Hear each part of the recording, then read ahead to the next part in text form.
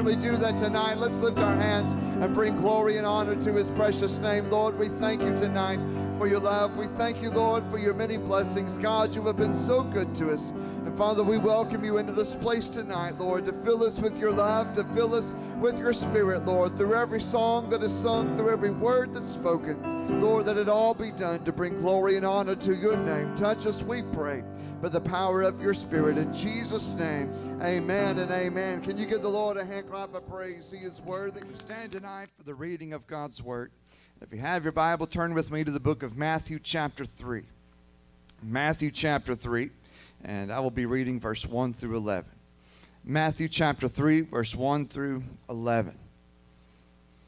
The Bible says, "In those days came John the Baptist, preaching in the wilderness of Judea, and saying, Repent ye, for the kingdom of heaven is at hand. For this is he that was spoken of by the prophet Isaiah, saying, The voice of one crying in the wilderness, Prepare ye the way of the Lord, make his paths straight. And the same John had his raiment of camel's hair, and a leathern girdle about his loins, and his meat was locusts and wild honey. Then went out to him Jerusalem and all Judea and all the region round about Jordan, and were baptized of him in Jordan, confessing their sins. But when he saw many of the Pharisees and Sadducees come to his baptism, he said unto them, O generation of vipers, who hath warned you to flee from the wrath to come? Bring forth therefore fruits meet for repentance. And think not to say within yourselves, We have Abraham to our father. For I say unto you that God is able of these stones to raise up children unto Abraham. And now also the axe is laid unto the root of the trees. Therefore every tree which bringeth not forth good fruit is hewn down and cast into the fire. I indeed baptize you with water unto repentance, but he that cometh after me is mightier than I, whose shoes I am not worthy to bear. He shall baptize you with the Holy Ghost and with fire." Tonight I want to preach to you on the subject, and I'm calling the title to this message, The Call to Repentance. The Call to Repentance. Would you pray with me one more time? Father, we come before your presence tonight in the name of Jesus. Lord, we thank you for all that you've done. We thank you for your word. We thank you for your presence that we have experienced in this place today.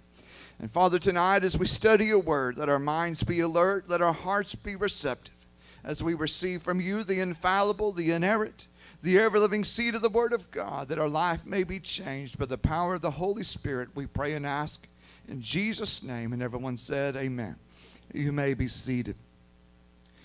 The call to repentance, I believe, is a message that seems to be forgotten and lost in the modern church age that we are living in today. There are new congregations that are being established each week, and among these many mega churches and small churches that are being established, there are always programs and activities that are made available for every age. There are activities for children to help them have a good time. There's activities for young people. They want the church environment to seem exciting for those who are new. And today, with technology that's always advancing, churches are now on the cutting edge of using that technology to expand their audience and to reach out to people literally all around this world. Even here at Howe Assembly of God, we have been able to utilize technology in which we can make the gospel message more accessible to those who may not be able to come and attend services in person. And so we're able to broadcast our services on the internet, and anyone who has access to the internet is able to watch the service, and anyone who has a smart TV can subscribe to our church YouTube channel and watch church services on their television, services that go all the way back to the early part of 2019. They are all made available on the internet for people to watch. And today there are children's ministries that are utilizing technology in every way possible to make children's activities fun and exciting, with music videos and with games.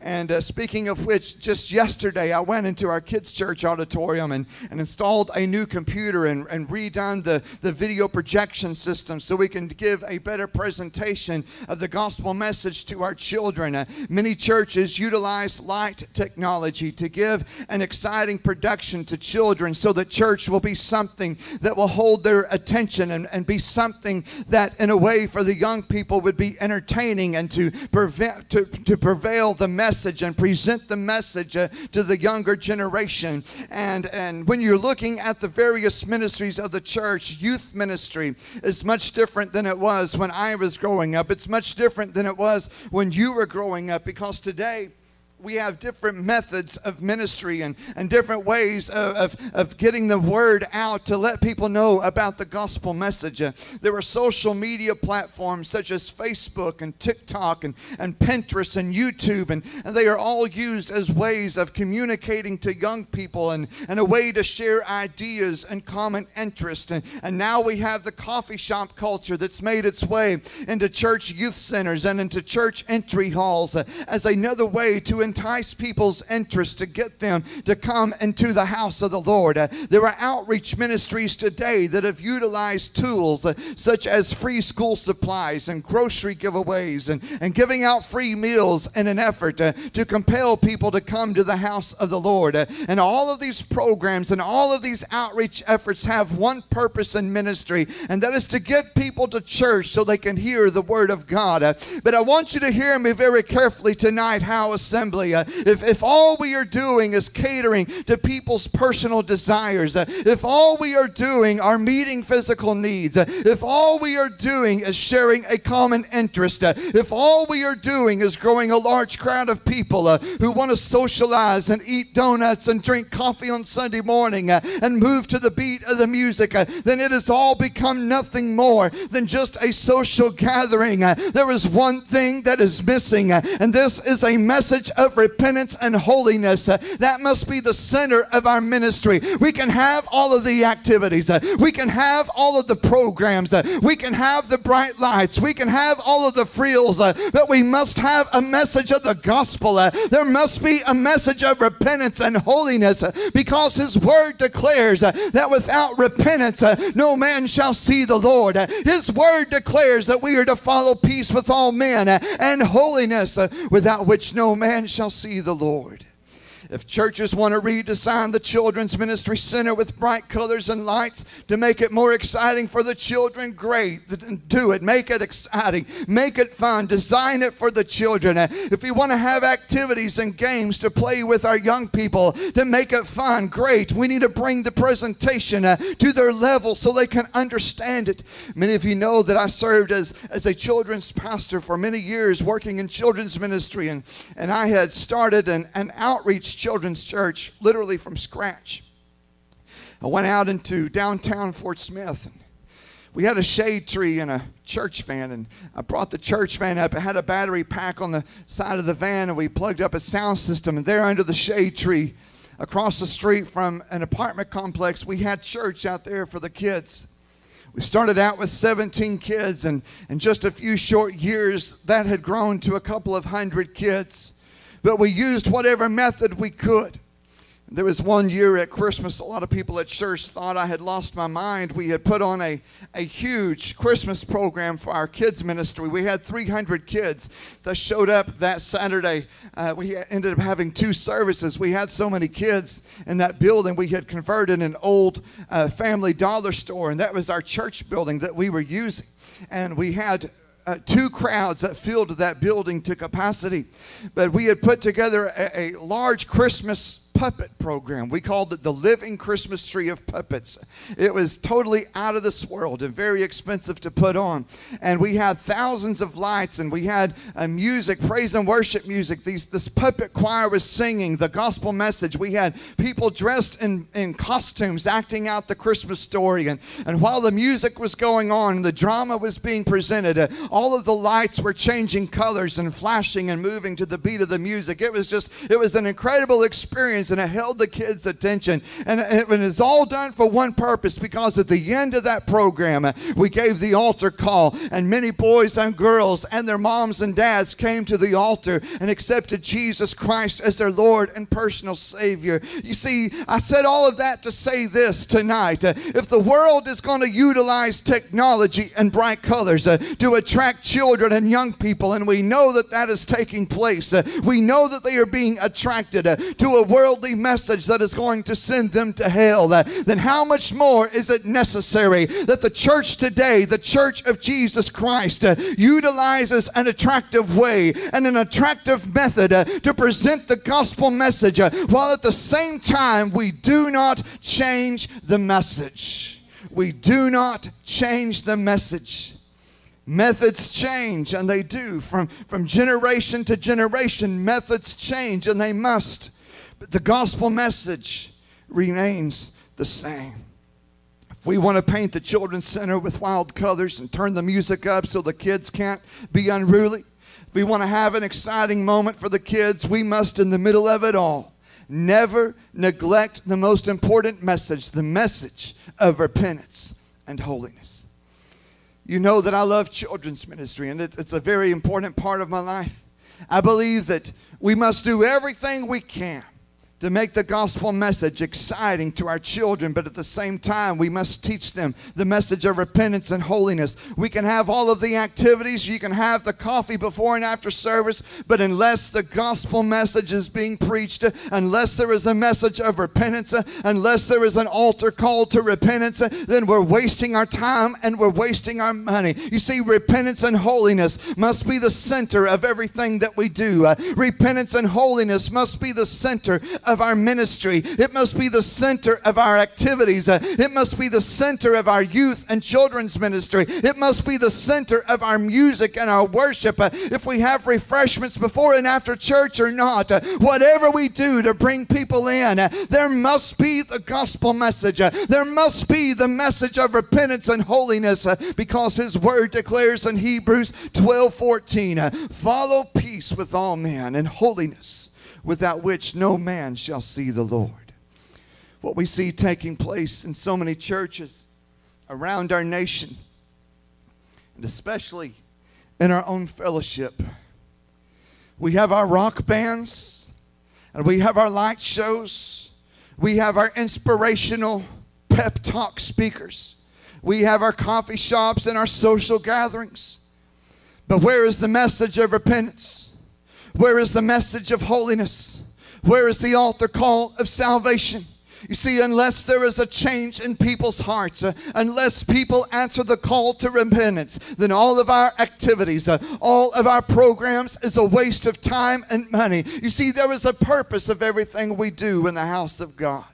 The reason for our music and our worship, the reason for our singing, the reason for our Sunday school teaching, the reason for our children's church, the reason for our youth ministry, the reason for our bus ministry, the reason for internet ministry and live stream is so that somebody will hear the gospel message, so that lives will be changed by the power of the Holy Spirit, and that they would repent of their sins and follow Jesus Christ as the Lord and Savior of their life. In a lot of our church fellowships, and I mentioned to you earlier, I know this is going out on the internet, and I make no apology about what I'm saying.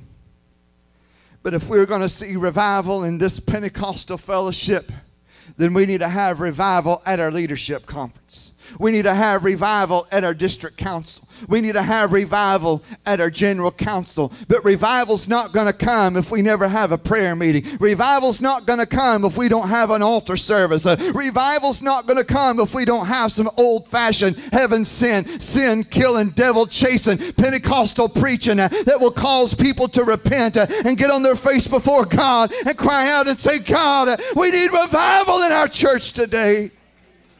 I'm tired of going to these conferences that have rock band and strobe lights and fog and laser light shows, and somebody gets up there in their skinny jeans and their high top Reeboks, giving a pep talk and just encouraging everybody to keep doing what you're doing, and then we turn the lights out and go back to the restaurant and to our hotels. It's time that we have church. It's time that we quit playing games and allow the Holy Spirit to lead us, to guide us, to direct us into the way of holiness once again.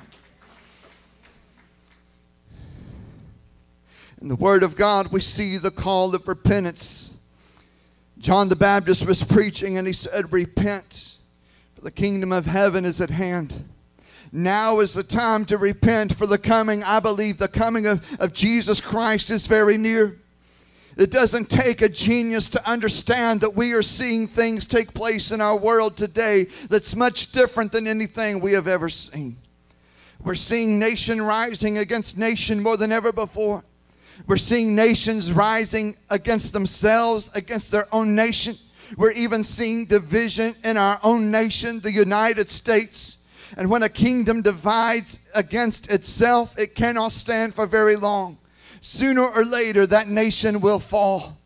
Today, we are seeing society becoming more perverse than ever before. Men with men, women with women, men who think they are women, women who think they are men. Things that were prophesied thousands of years ago are taking place today before our very eyes. And it serves as a reminder that the kingdom of heaven is at hand. The sad part about all of this is that it's not just taking place out in the world, but it's also taking place in churches as well. Church denominations are splitting on the subject of homosexuality and same-sex marriage. Things that were once preached against in our churches are now being accepted and promoted and manipulated in our pulpits. And now there are churches that allow homosexuals into ministry. They are allowing those people who practice the lifestyle of abomination to speak behind our church pulpits. And they are allowing people of that perverse lifestyle to teach your children how to live and to be counselors at church camp and to share rooms with our children. Church, we must take a stand for holiness. We must take a stand for the truth of God's word, and we must stand together in this day for our Pentecostal heritage of the baptism in the Holy Ghost with the evidence of speaking in other tongues, because I believe there's going to come a time very soon, if Jesus tarries, that it's only a matter of time before the doctrine of holiness becomes neglected in the Pentecostal churches, including within our own fellowship. And I want you to hear me closely. When that day comes, that's when this pastor turns in his Assemblies of God papers, because we're going to have to make a decision to stand for the truth of God's word. We're going to have to declare the word of God and say, choose you this day whom you will serve. But as for me and my house, we will serve the Lord. We're not going to give in to the desires of this world. We're not going to compromise our Pentecostal standard. We're not going to give in to the temptations of this world. We're not going to cave in to the enemy, but we're going to hold true to the word of God, where Jesus said, upon this rock I will build my church, and the gates of hell shall not prevail against it. Let the storms come. Let the enemy rage. Let the power of hell come against us all at once too. In the last day there will be a remnant of people that are still standing strong for the Lord and enduring to the end. And they that endure to the end, the same shall be saved. The same shall be saved. Today people need to repent of their sins, because if they do not repent, then they're going to be experiencing the judgment from God Almighty. The Bible tells us in Romans chapter 1, verse 18 through 32.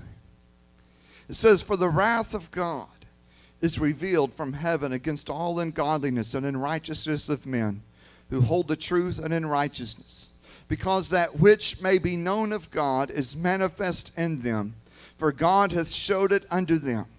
For the invisible things of him from the creation of the world are clearly seen, being understood by the things that are made, even his eternal power and Godhead, so that they are without excuse. Because that when they knew God, they glorified him not as God, neither were thankful, but became vain in their imaginations, and their foolish heart was darkened. Professing themselves to be wise, they became fools, and changed the glory of the uncorruptible God into an image made like to corruptible man, and to birds, and four-footed beasts, and creeping things. Wherefore God also gave them up to uncleanness through the lust of their own hearts, to dishonor their own bodies between themselves, who changed the truth of God into a lie, and worshipped and served the creature more than the Creator, who was blessed forever. Amen. For this cause God gave them up into vile affections, for even their women did change the natural use into that which is against nature. And likewise also the men, leaving the natural use of the woman, burned in their lust one toward another. Men with men, working that which is unseemly, and receiving in themselves the recompense of their error, which was meet. And even as they did not like to retain God in their knowledge, God gave them over to a reprobate mind to do those things which are not convenient, being filled with all unrighteousness, fornication, wickedness, covetousness, maliciousness, full of envy, murder, debate, deceit, malignity, whisperers, backbiters, haters of God, despiteful, proud, boasters, inventors of evil things, disobedient to parents, without understanding, covenant breakers, without natural affection, implacable, unmerciful, who knowing the judgment of God, that they which commit such things are worthy of death, not only do them, but have pleasure in them that do them. What the Apostle Paul wrote so many years ago is taking place before our very eyes. And as a result, people need to repent of their sins and carnality while there is still yet time, because Jesus Christ is coming very soon. The Bible tells us in Matthew chapter 24, verse 29 through 30, Jesus said, immediately after the tribulation of those days shall the sun be darkened, and the moon shall not give her light, and the stars shall fall from heaven, and the powers of the heavens shall be shaken. And then shall appear the sign of the Son of Man in heaven. And then shall all the tribes of the earth mourn, and they shall see the Son of Man coming in the clouds of heaven with power and great glory. Now is the time for people to repent, because the way of the Lord has already been prepared. Just as John the Baptist preached the message of repentance in the wilderness to prepare the way for the first coming of Jesus Christ into this world, so must also the church continue to preach the message of repentance, because the way is being prepared, I believe, to usher in the second return of Jesus Christ. There are prophecies that are being fulfilled in front of our very eyes this very day. It was prophesied 2,500 years ago that Israel would become a nation. We know that that happened in the year 1948. It was prophesied 2,500 years ago that the Jewish people would be gathered back to the nation of Israel. That has been happening since the signing of the Balfour Declaration in the year 1917. It was prophesied 2,500 years ago that Jerusalem would become the capital city of Israel. This was spoken at a time in which Israel did not exist, and Jerusalem was the capital of Judah. And when Israel split apart in the northern kingdom, their capital city was Samaria. The whole kingdom then went into exile, but Israel became a nation in 1948, and Jerusalem became the capital in 1966 and 67. It has happened, and it has been recognized even by our nation in the year 2018, when we moved our embassy to the city of Jerusalem. 2,000 years ago, Jesus said that this gospel message would be preached around the world, and then shall the end come. Today we are seeing the gospel message preached around this world. People are able to hear the gospel message even through television and through radio broadcast and through internet broadcast. And even as we have our services here tonight, there are people around this nation and around this world that are able to watch our services and be a part of what God is doing here in Howe, Oklahoma. 2,000 years ago, Jesus foretold of events, and I believe we are seeing these things take place today more than ever before. The Bible says in Matthew chapter 24, verse 3 through 14, and as he sat upon the Mount of Olives, the disciples came unto him privately, saying, Tell us, when shall these things be, and what shall be the sign of thy coming and of the end of the world? And Jesus answered and said unto them, Take heed that no man deceive you. For many shall come in my name, saying, I am Christ, and shall deceive many. And ye shall hear of wars and rumors of wars. See that ye be not troubled, for all these things must come to pass, but the end is not yet. For nation shall rise against nation, and kingdom against kingdom. And there shall be famines and pestilences and earthquakes in diverse places. Let me stop right there for just a moment. We are seeing today nations rise up against nations like never before. In fact, I've seen the most tension take place between the nation of China and the United States, and tension with North Korea, and tension in the Middle East, and including the nation of Russia. Jesus said in the last days that there would be famines. It's taking place before our eyes. In recent times, restaurants have had to close, and they've had to shut down and limit their menu, not because of sickness and not because of a pandemic, but because of a shortage of food. And they are unable to serve certain foods any longer because they are becoming so scarce, and they can no longer find the source that they need at an affordable price. And Jesus has this to say about it.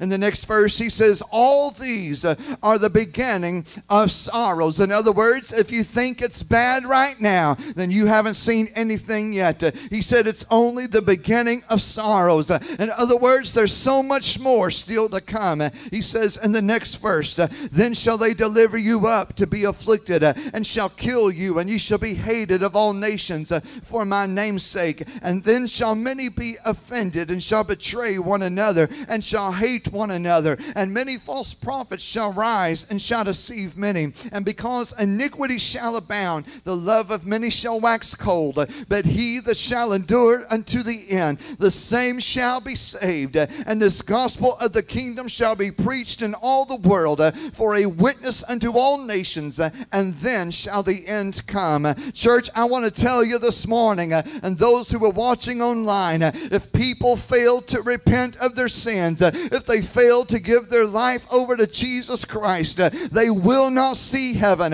but they will spend eternity in the lake of fire. I shared with you in the message this morning, they will wake up to the reality of a place called hell. Today, people must be made to know the urgency. We must compel people to come into the house of the Lord while there is still time. Jesus Christ is coming very soon, and what we do for the kingdom of the Lord, we must do very quickly. His coming is very soon. People must repent, and we must proclaim this message of the gospel and praise His name before the very rocks of the earth begin to cry out. As John the Baptist was preaching his message of repentance in the wilderness of Judea, he recognized that there would be some people who thought they had no need of John's message. They were people that were descended from Abraham, and they thought they were already right with God just because they were descendants of Abraham. But I want you to understand something tonight, church. It doesn't make any difference who you are in society. We all need to repent. And if you could do your ancestral search, I'm sure somewhere down the line you're going to find out that you too may just be a descendant of Abraham. Because we all go back to the same place at the very beginning. But these were people in Jesus' day. They thought they were descendants of Abraham, that they were children of the promise of God, that they did not need any new message. But just because you think you may be somebody in society, you are still in need of a Savior. Even if no one else repents, you still need to repent. If no one else wants to lift up the name of Jesus, then you be the one who lifts up the name of Jesus. Because John said that if no one else would call unto God, if no one would praise His name, that God would still be able of the stones to raise up children unto Abraham. What's he saying by that? Jesus explains this even further. There was a day in which Jesus was preaching to the people, and some of the people were praising God, and people wanted them to be silenced. And Jesus said in Luke 19, verse 39 through 40, the Bible says, and some of the Pharisees from among the multitude said unto him, Master, rebuke thy disciples. And he answered and said unto them, I tell you that if these should hold their peace, the stones would immediately cry out. I don't know about you, but I don't want a rock to cry out of my place. I don't want some stone that's never known what it's like to experience the things of this world, that's never known what it's like to experience the grace of God. I don't want some dead, dry stone to cry out of my place. But he said, if no one praises his name, the very rocks are going to cry out. Is it no wonder today that all of the natural disasters and the earthquakes and the floods and the fires and so forth all serve as a reminder of the Word of God? Nature is crying out, so to speak, that Jesus Christ is soon to return and that people must repent while there is still time. How many more warnings does this world need to receive? How many more times do we need to be told? How many more times are people going to ignore the timeless message that we must repent, for the kingdom of heaven is at hand? Repentance is essential because the judgment of God is coming soon. All of the people who do not repent and turn their life from their wicked ways are going to face the judgment of God himself. John said in verse 10, and now also the axe is laid unto the root of the trees. Therefore every tree which bringeth forth not good fruit is hewn down and cast into the fire. This is a very good example that John the Baptist is bringing out. He's comparing the people to being like a tree. In other words, some trees produce good fruit. Some trees produce no fruit at all. And if a tree is not producing fruit, then the tree is worthless. It has no value. And so the farmer, as he checks the orchard and he sees trees that are not producing fruit, he needs to replace it with one that is. And so he takes that worthless tree and cuts it down and throws it into the fire. You and I are just like the trees in God's orchard. And day after day, continually, Jesus is passing by the orchard. He's passing by the trees in his garden, and he's looking for that ripened fruit of the Holy Spirit in our trees and in our lives. He's searching for the fruits of righteousness, including souls that we may have won to the Lord. He's looking for some good works that we have done. He's looking for a change in our nature. He's looking for a change in our character, drawing near to him. I wonder how many times he passes by our tree and he sees no fruit. I wonder how many times he passes by each one of us and he's grieved because there's no fruit and we're still dead in our sin. See, God knows the limitations of our flesh, but he also knows that there are no limitations upon our spirit, and unless we place them there ourselves. The Bible still says that with God all things are possible to him that believes. In every orchard, there comes a time when the owner of the orchard comes out and inspects the trees. And in regard to the trees that are not producing fruit, the gardener says it's time to cut the tree down and to get another one planted in its place because this one refuses to yield and bear fruit. Church, we cannot allow our life to become a tree that's worthless, a tree that's producing no fruit. We need to continue to be fruitful trees in the kingdom of God. Jesus came into this world. He lived a sinless life. He taught the way of righteousness. He taught the way of holiness. And we learn from his example and we intercede for one another. And this is the attitude that Jesus has for each one of us. This is the attitude that we need to have toward one another. There's going to come a time, if we are not careful, and if we are not doing what God has called us to do, that he's going to remove that tree from his orchard. If we're not being a faithful witness, if we're not being a faithful servant, when we stand before the Lord, he has two things that he says. Well done, good and faithful servant, or depart from me, I never knew you. Nowhere does he say, well done, good person.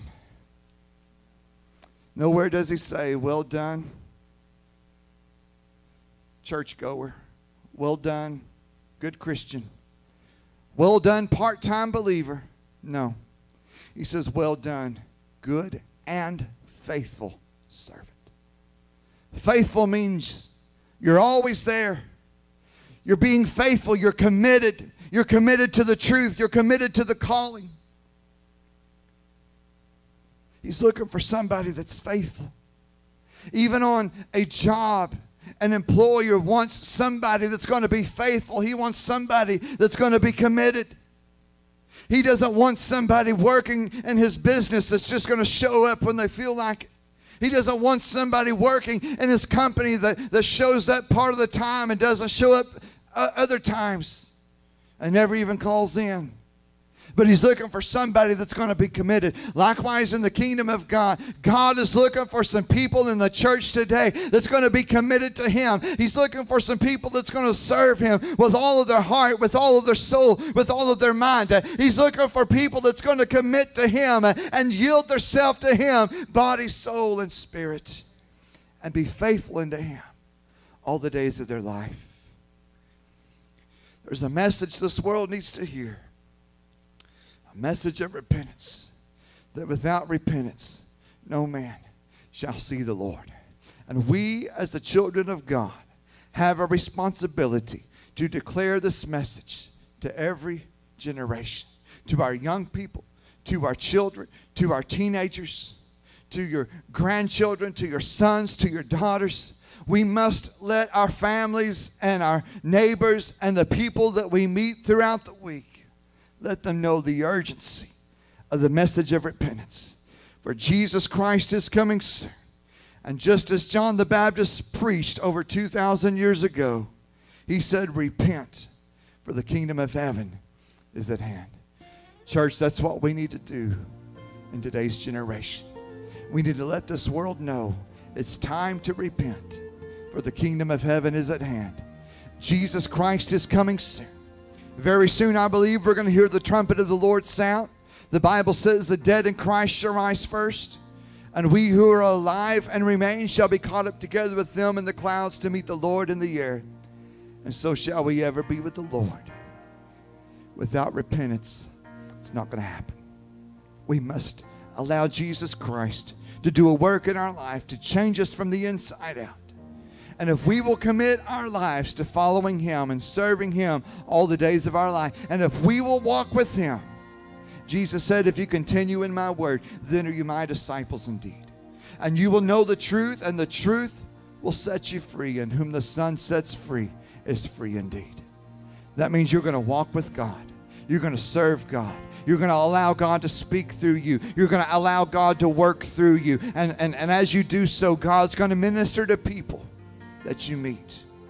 And when you talk to these people, you're going to allow the Holy Spirit to speak through you to them so their life can be changed by the power of the Holy Ghost. And if you will allow the Holy Spirit to work in you, through you, and for you like that, you'll never be the same. In Jesus' name. Can we stand together across the sanctuary? And I want to make this altar call as broad as possible. I just invite this whole church family to come forward and find you a place around this altar and shut yourself in with God. And let's make this our prayer. God, would you help me be a vessel for your glory? Help me to be a vessel for your honor. Help me to bear fruit in the kingdom of God. Help me to be a soul winner. Help me to be a witness of the gospel message of Jesus Christ. Help me through the power of the Holy Spirit to become a disciple maker who makes disciple makers. Right now, can we come from all over this sanctuary? Find a place to pray.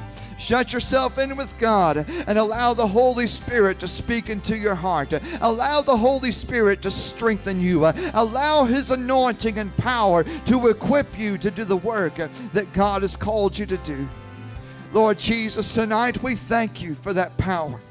We thank you, Jesus, for your anointing. Lord, your word says, call unto me and I will answer you and show you great and mighty things. Lord, tonight we call upon you, Father, that you would fill us one more time with your anointing. That you would fill us, Lord, with your power. Transform us, Lord, by the renewing power of the Holy Ghost in the name of Jesus. Lord, I pray that you would give us the words to speak. Lord, that your word, your knowledge, your truth would be spoken into our heart, and through your voice, Lord, and the power of your Spirit, God, let your Holy Spirit speak through each one of us.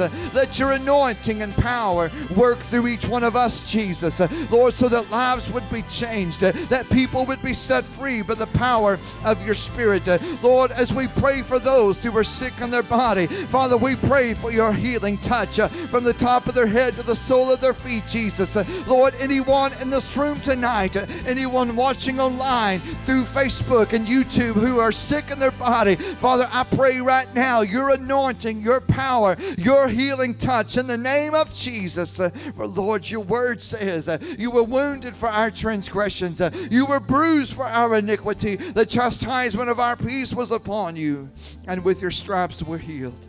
Lord, we thank you, Jesus, for that power. Lord, as it was on the day of Pentecost, as it was in the days of the early church, Lord, so let it be today here in Howe, Oklahoma, Lord. As we proclaim your word, Jesus, let your power go forth with miracles, with signs, with wonders, Lord, with the evidence, Lord, of your grace, with the evidence of your goodness, Jesus. For, Lord, in your name all things are possible. In your name there is power. In your name there is healing. In your name there is life. In your name, Jesus, there's hope for another generation to come to know you as Lord and Savior. Thank you, Jesus. We give you praise, Jesus. And we bless your name, Jesus. For you are worthy. You alone are worthy, Jesus.